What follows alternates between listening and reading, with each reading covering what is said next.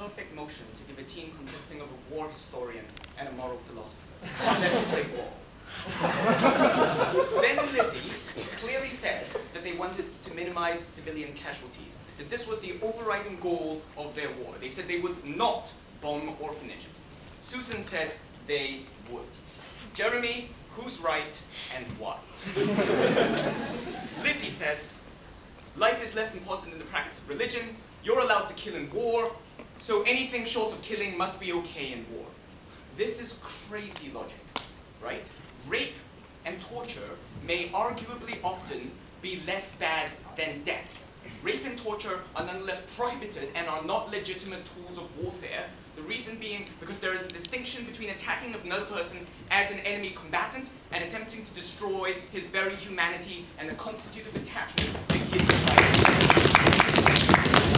Furthermore, we point out to you, Lizzie's point is factually false. For many people, the desecration of religious site is worse than death. Many Jewish people would rather die than see the Temple Mount destroyed. We don't think that's an inherently rational and wrong valuation. Then what we were told, well, Susan said, collateral damage just happens, and if it happens like unintentionally in war, then it must be okay to do it on purpose. Guys, that sometimes, as a foreseeable but intensely regrettable consequence, people can't get to the hospital in war is not an excuse to bomb hospitals in war. That sometimes the accidentally drop a bomb that happens to hit a religious site is different from intentionally going there and pissing in the font. Right? These are clearly not equivalent actions. And even if you don't accept the moral distinction here, the doctrine of double effect, the practical effect of intending to do something very bad is that it happens more often than if you just did it by accident. So that's clearly out, right? Then well, we did this once in the past. We did it at Hiroshima and Nagasaki, and wasn't it a great idea? Now, possibly the most atrocious moment in the history of humankind, where the most number of human people have died in a fiery explosion, right? When historical evidence suggests Japan was losing and was going to surrender in a few months anyway. I don't know, guys. You can debate Johnny and the war history on this. I suspect that was an illegitimate act of war. The fact that America did it doesn't make it right.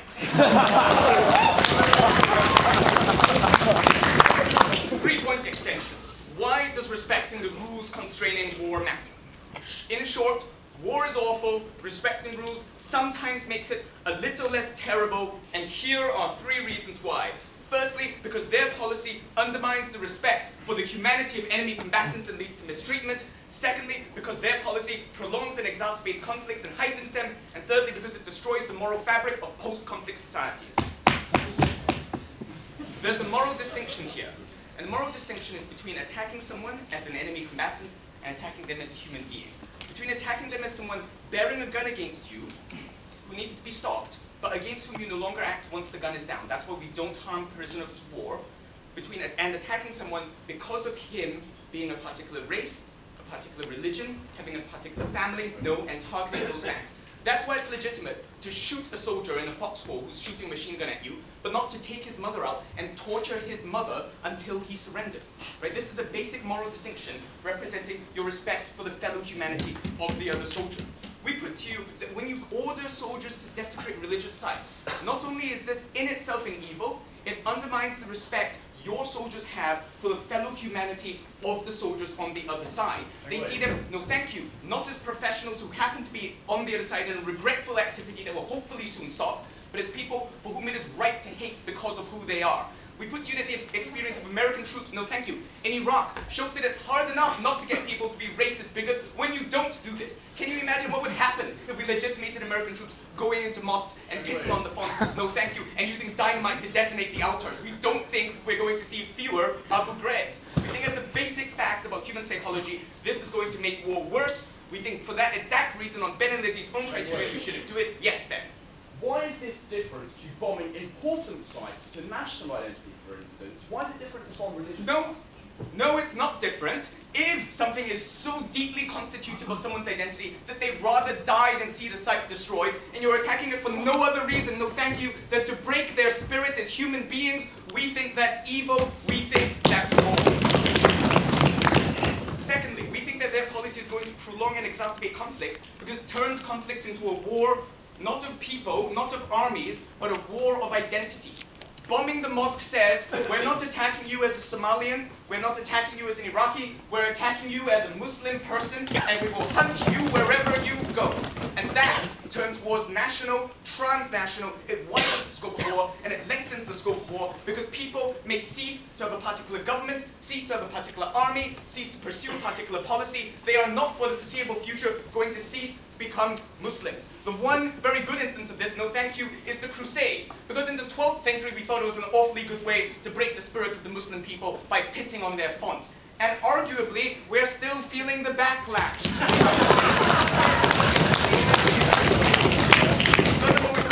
Their policy, right? The third thing it's going to do is it's going to worsen bloodshed and relapses in post-conflict societies. For the exact reason that in many cases, in the sort of fractured societies that we see after a war, the sources of traditional moral authority are often the church and the institution of the church.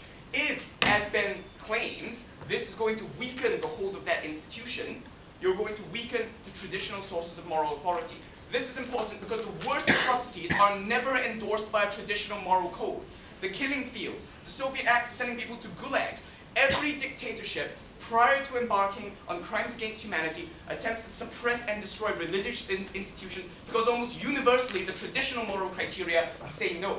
In a fragile post-conflict society, when you destroy the things that hold a fragile moral environment together, that sustain your traditional identities, you're going to remove those kinds of moral restrictions on human behavior. And we've seen this happen, as when Soviet troops going into Eastern Europe deliberately destroyed religious sites so that they could consolidate their ideological control. We saw this with the Khmer Rouge and the killing fields. More importantly, we see this in Africa, where the destruction of churches and traditional institutional centers of authority lead to relapses into tribalism, legitimate acts of war against fellow tribes, such as eating their hearts in Liberia and Rwanda, as Fred would know. So what have we shown you today?